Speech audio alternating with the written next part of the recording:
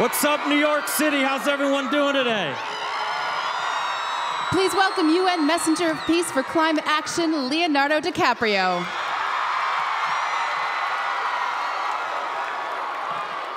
Tonight, the world is watching. We have gathered here tonight to commit ourselves to these global goals to build a future in which shelter, food, clean water, education, and basic medical care are seen no longer as privileges for some, but as inalienable human rights for all.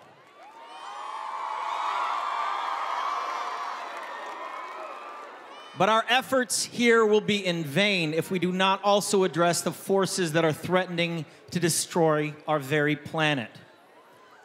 Humanity's only home. The debate is now over. Recently, the UN's panel on climate change issued a historic report. It concluded without equivocation that climate change is occurring on all of our continents and in all of our seas, driving ocean acidification, the destruction of our ice sheets, desertification, hurricanes, and catastrophic heat waves. Now, this is hardly new news to any of us, but it went on to say that the first people to suffer the effects of these calamities, the first in the global line of fire, will be the world's poor and most marginalized. 2015 was the hottest year in recorded history. What will this bring to humanity?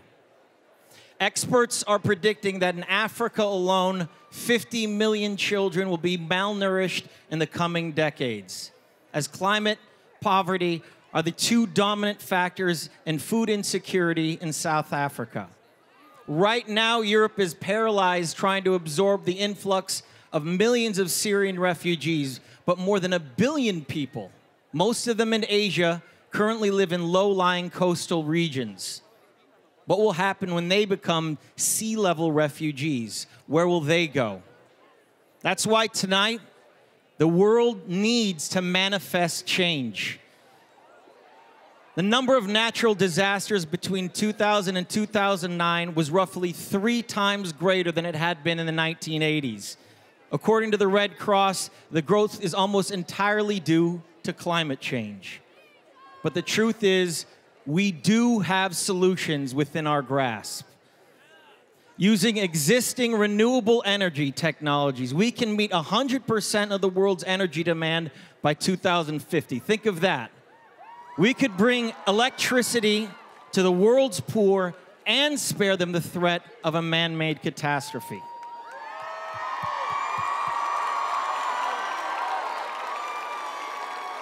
All it takes is the will of all of us. But right now, powerful fossil fuel interests are still fighting to monetize the trillions of dollars of carbon they own that is still left underground.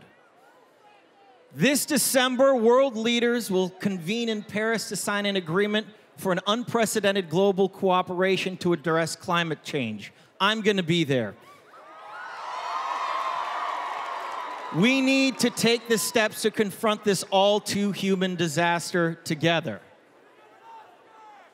We are running out of time, and it is now incumbent upon all of us, all of you, activists young and old, to please get involved, because the environment and the fight for the world's poor are inherently linked. The planet can no longer wait. The underprivileged can no longer be ignored. This is truly our moment for action. Please take action. Thank you very much.